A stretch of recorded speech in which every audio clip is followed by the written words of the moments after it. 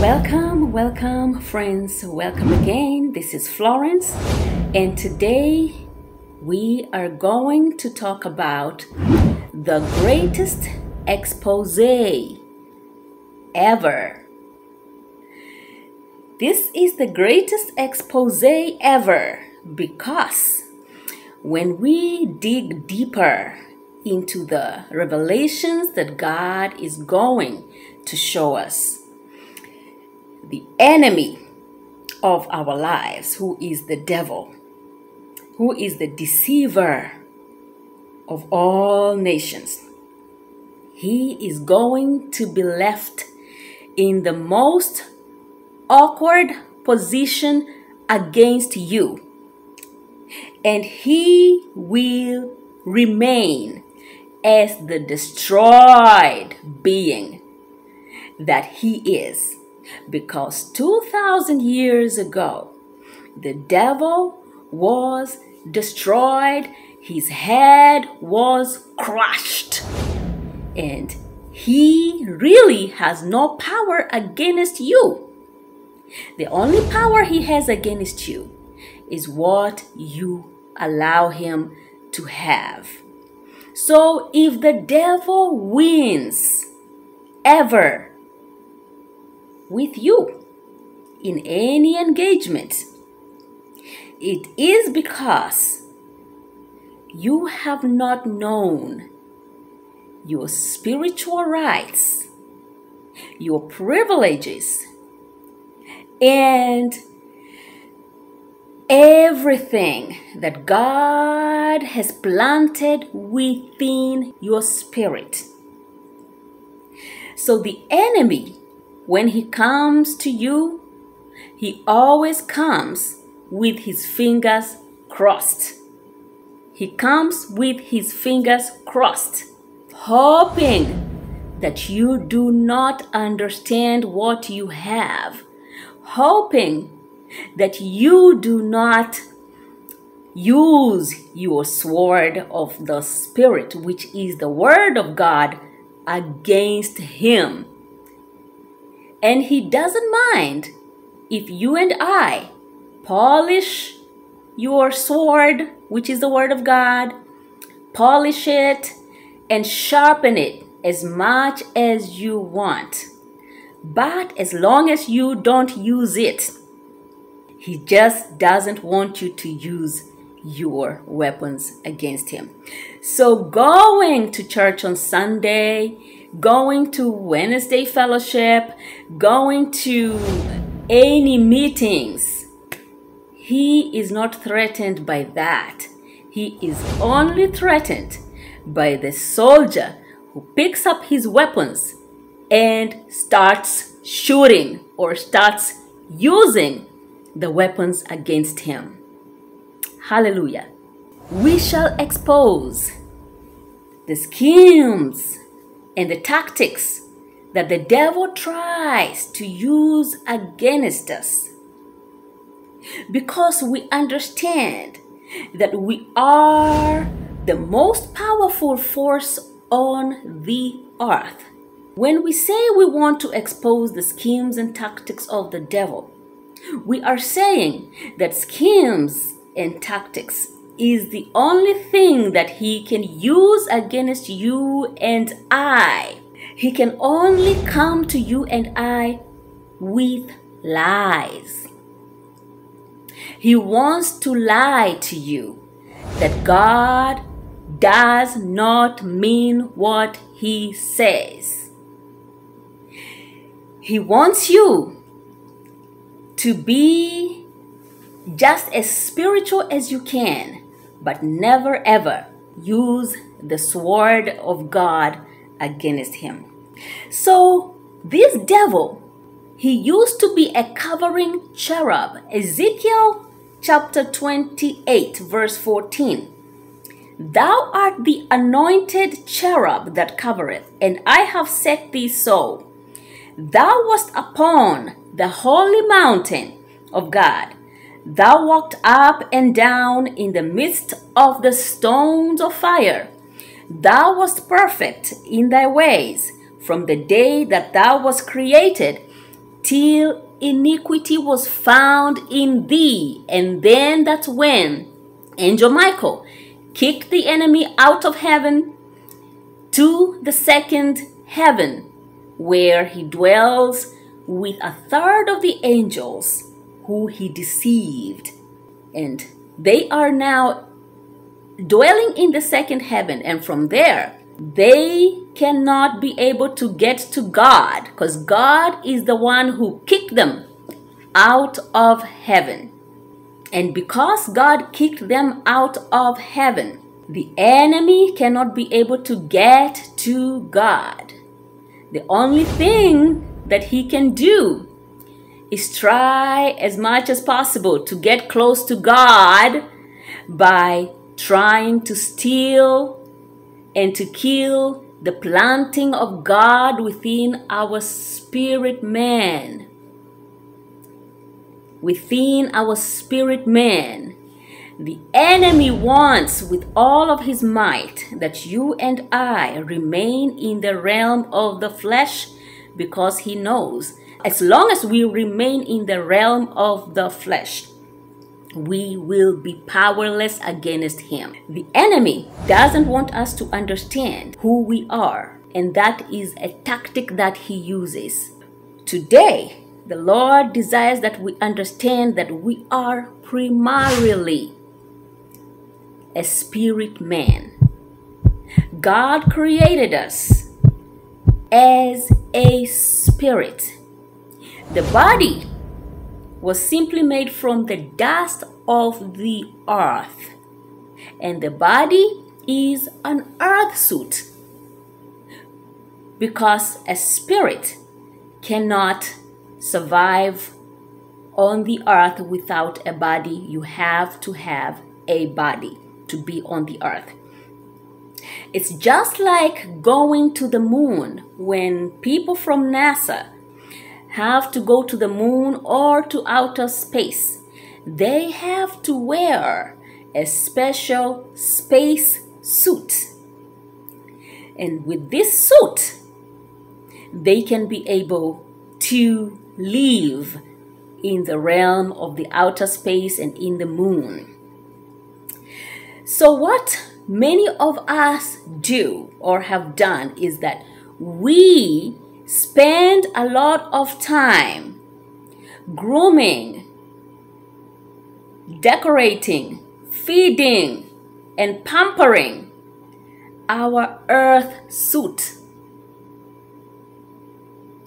And inside the earth suit, just like the way the space suit has a real person, the real person is inside the space suit.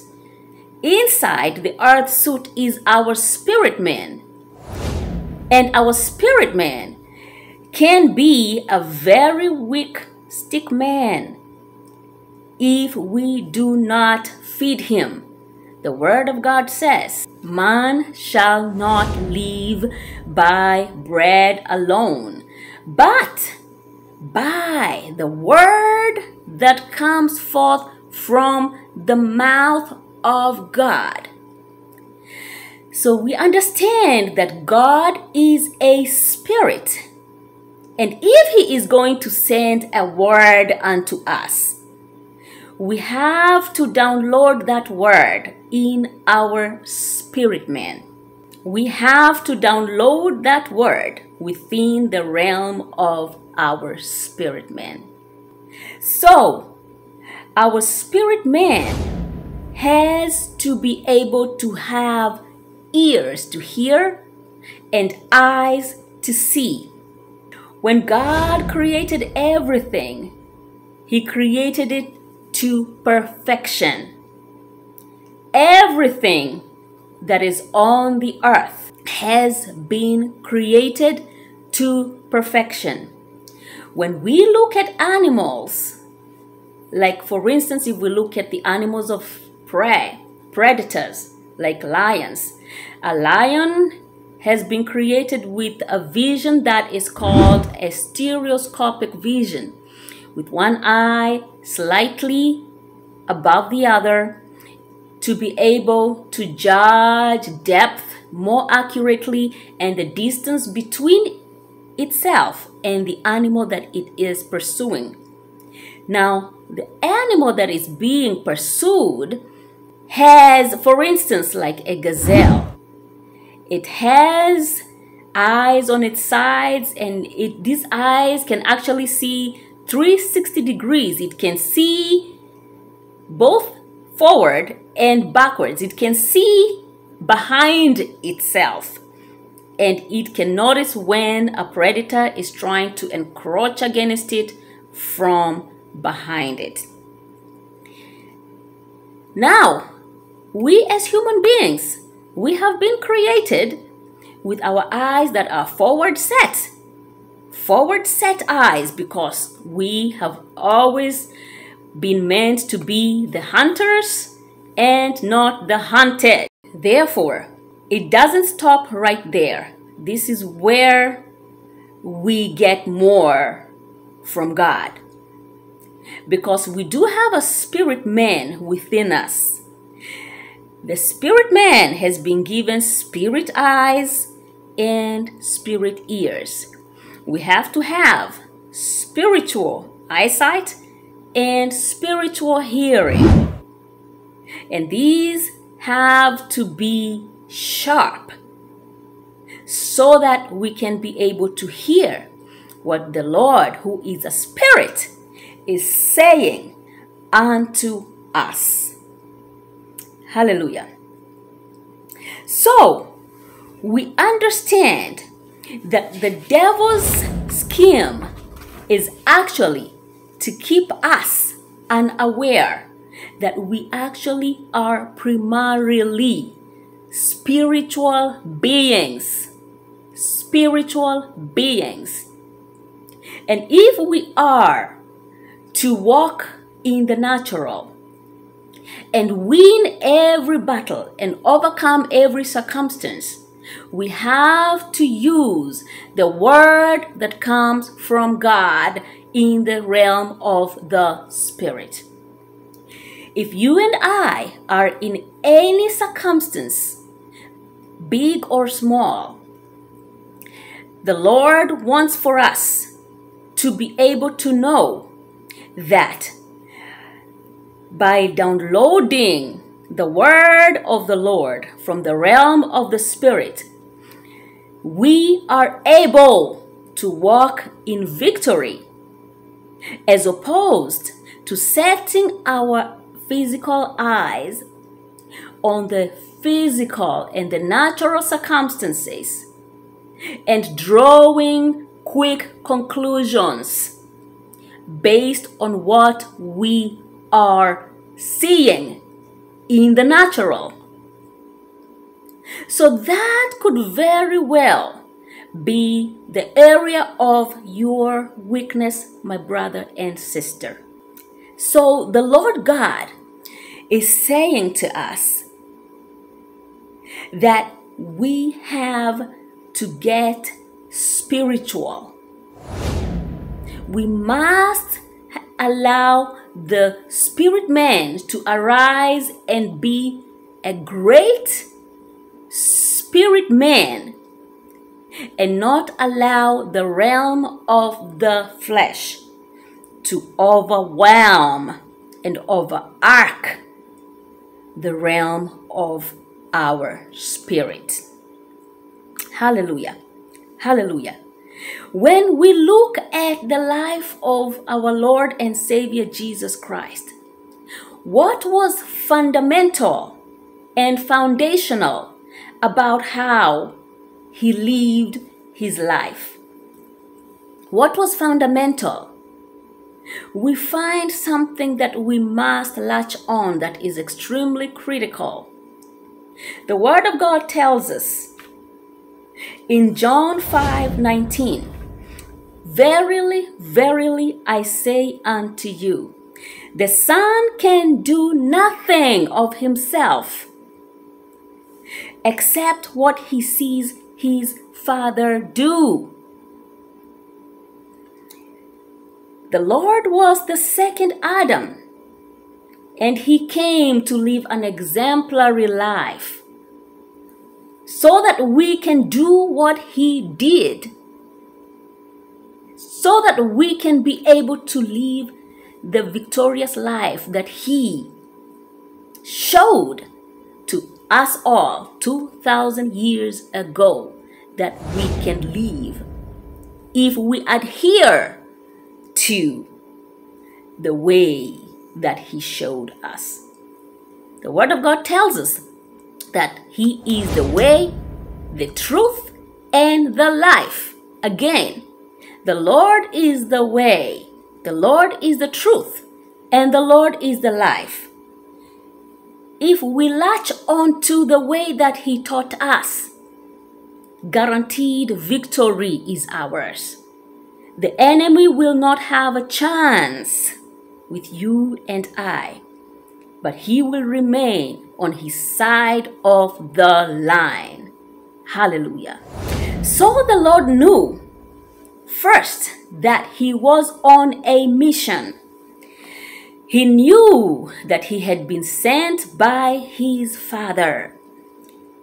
He knew that his Father, who is our Father, had given unto him all power.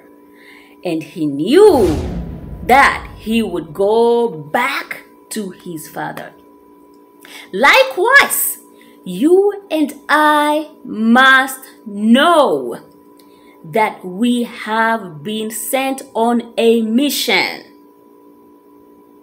We must know that all power has been given unto us. The Word of God says, I have given unto you all power to trample over serpents and scorpions, and over all power of the enemy. All power of the enemy. And nothing, absolutely nothing by any means shall harm you. Hallelujah. So, before the Lord executed his mission, he was first and foremost filled by the Holy Spirit. He was baptized at River Jordan and then filled with the power of the Holy Spirit. And this is the power of the Holy Spirit with which he was able to go out and do the works that he did. Hallelujah. So Romans 8:14 talks to us about being led of the Holy Spirit. Those who are led of the Holy Spirit are the sons of God. So you and I cannot claim sonship. We are only immature children of the kingdom if we are not being led every day, every instance by the Spirit of God. So we have to graduate from being children to being people who are matured to the standard height of Christ and are led by the Spirit of God. So consulting the counsel of the Holy Spirit is crucial to keep us in the know as far as what God is saying.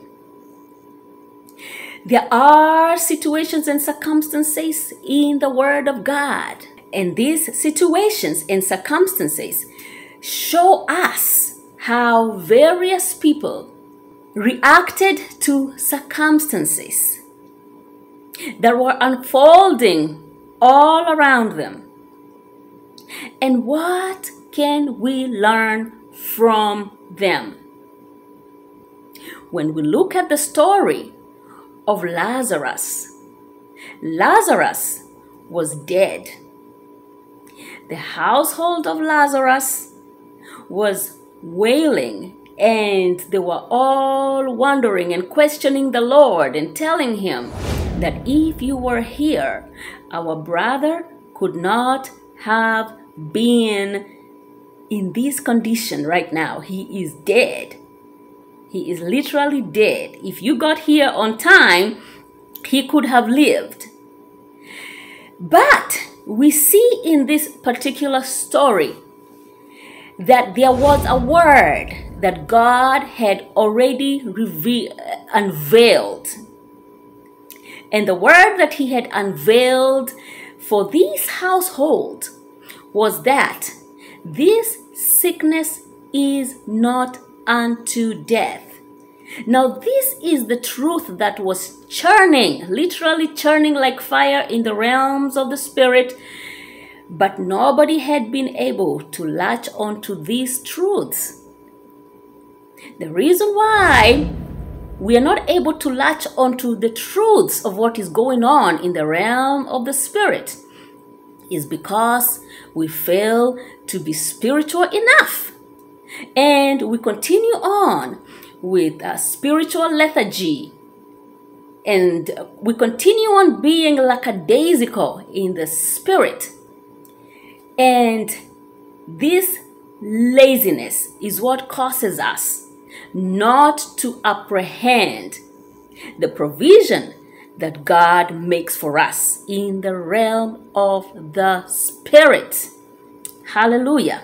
So we see that the decrees that God makes in the realm of the spirit are what overact the natural circumstances. The decree of the king is final. No matter what is going on in the realm of the spirit, what God says is final. Hallelujah. So we have to go. We have to push and go deeper into the realm of the spirit, man, and be able to hear what thus says the Lord. Hallelujah. Jehoshaphat and the children of Judea in 2 Chronicles chapter 20 was surrounded by Ammonites, was surrounded by many enemies that had come against them. The first thing that happened was that fear gripped Jehoshaphat. King Jehoshaphat felt the fear, and so would anybody, really. Anybody would feel fear if you have been surrounded by enemies that are there to capture and or to kill you. So King Jehoshaphat decided to call on a fast. It was a 3-day fast. So this is the first step that he took. After feeling the fear, he quickly got on his knees and called on the name of the Lord. And as they were in the realm of the spirit, the word from God came through to one of the prophets. And he says, "Thus says the Lord, this battle is not yours, but this battle is the Lord's."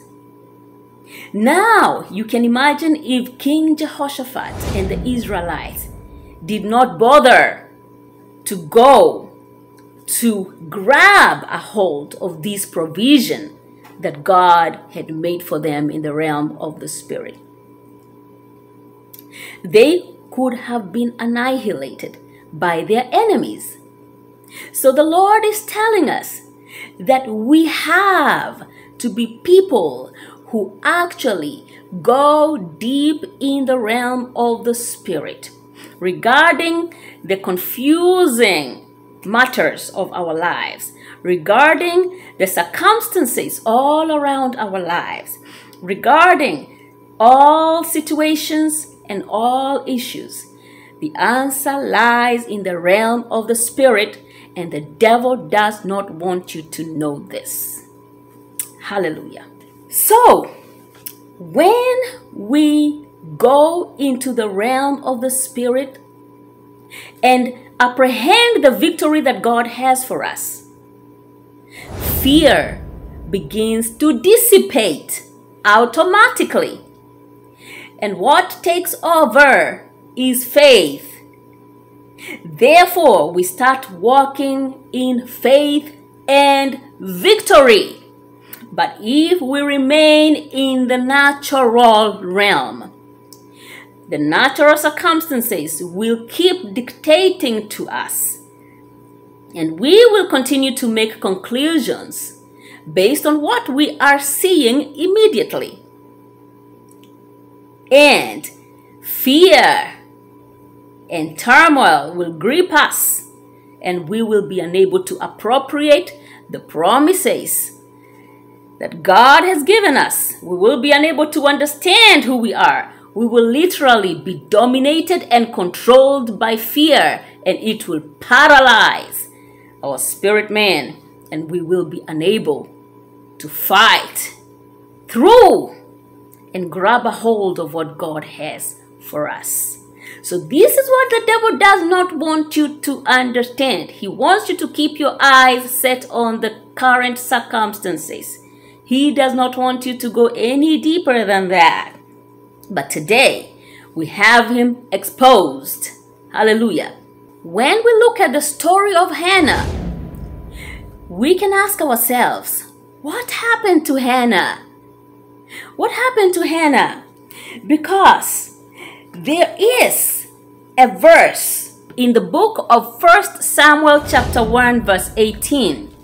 It says, "May your servant find favor in your eyes." Then she went her way and ate something, and her face was no longer downcast.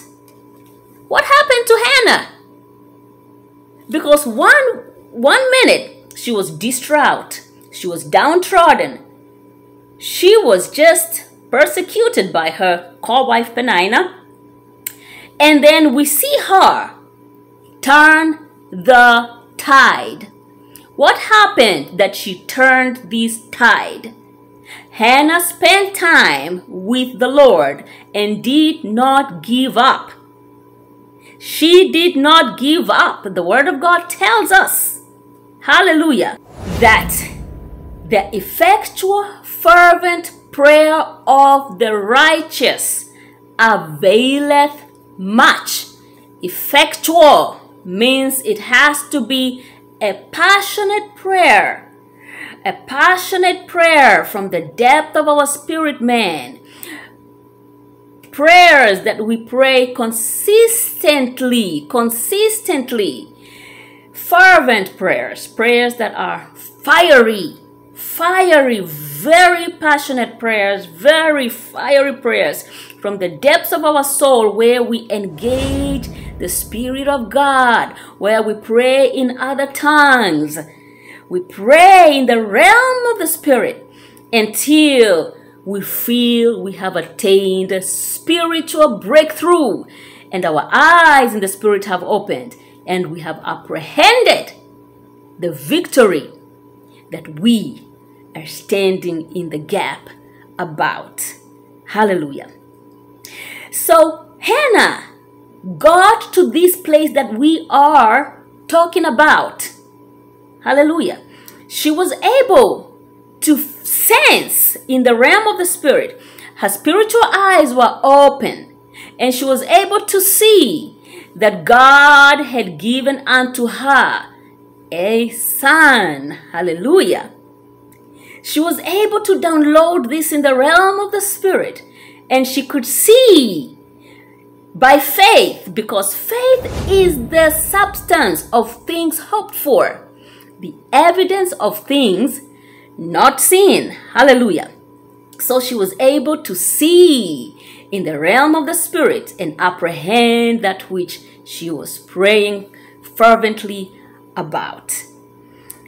So this is what needs to happen to you and I. Hallelujah. We need to get to the place where we attain our victories in the realm of the Spirit and crush fear and crush the lies of the devil. He is a father of lies, and every time He is lying. He is lying to you that the Lord does not mean what he says. He comes to you and tries to say to you that the Lord God will never answer you, that you need to give up. But can you imagine if Daniel gave up? Hallelujah. If Daniel gave up, when he started fasting, the very first day, the word of God tells us that the Lord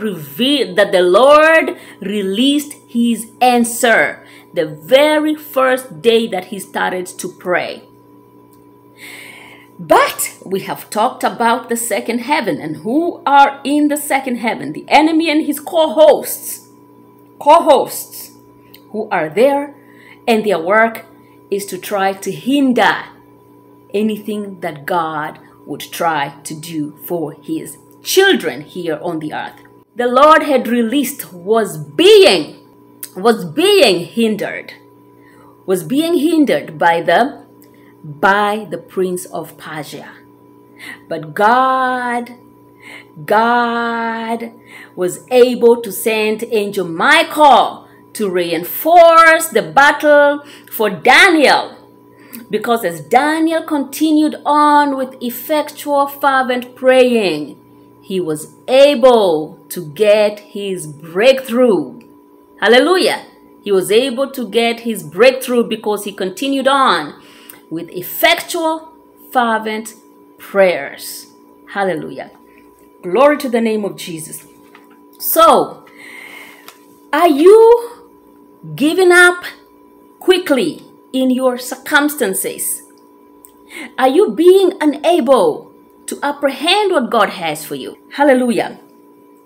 Are you making the mistake of being too shallow and being unable to wage a spiritual battle that God has ordained for you to wage as a soldier of the cross? Hallelujah. God wants you to go back to your closet.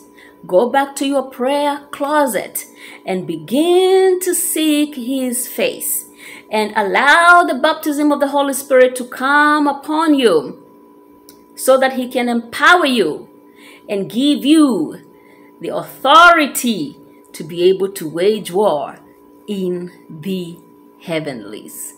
Hallelujah. Hallelujah. So your problem, or my problem as well, our problem has been that we have tried to deal with our situations while we have been simply half-baked. Hallelujah. We have not been well done. God wants us well done and spiritually robust people. He wants us to be filled with power, filled with might, filled with everything that he can grant unto us, so that we can quit being an embarrassment to our own royalty, an embarrassment to our own dignity in the kingdom of God. Hallelujah. Hallelujah. If you are a friend of God, God is going to reveal his workings and the things that he wants and desires to do, and the realities about the unfoldings in our natural circumstances. When we look at the story of Job reveals a set of people who were a total embarrassment in the way that they interpreted the situation that was going on with Job. Eliphaz, Bildad, and Zophar came to Job as his friends in the name of comforting him. And when they came to him, Bildad opened his mouth, and this is what he said to Job: "If you were pure and upright, surely now God would rise up for you and make whole the abode of your righteousness." In other words, what Bildad himself was trying to say is that Job was going through all the torment he was going through because he was unrighteous. Eliphaz came and he started to reinforce what Bildad was saying. We see Eliphaz and Bildad showing up here and making a total embarrassment of the real situation that was unfolding. Job knew what was going on because he walked with God. And even though it was thousands of years before the New Testament was written, Job literally spoke the New Testament. How did he speak it? And he did not have any revelation truths, written revelations, to be able to rely on. He knew this because his spirit man was alert, and he stayed with God, and he spent a lot of time with him, and God revealed these truths unto him. Hallelujah. So, when the devil later on showed up in the life of Job, the devil showed up in the midst of his trial inside his wife, because his wife came and started to tell Job, "Why don't you curse God and die?" Now you can imagine, if Job never relied on the counsel of the Holy Spirit, who literally revealed to him, or the counsel of God, who literally revealed to him that the reason as to why he was going through the torments he was going through is because he was going through a fiery trial. Job knew that. He knew he was going through a fiery trial. And that is why he said in the Word of God that though he slay me, yet will I trust him. Hallelujah.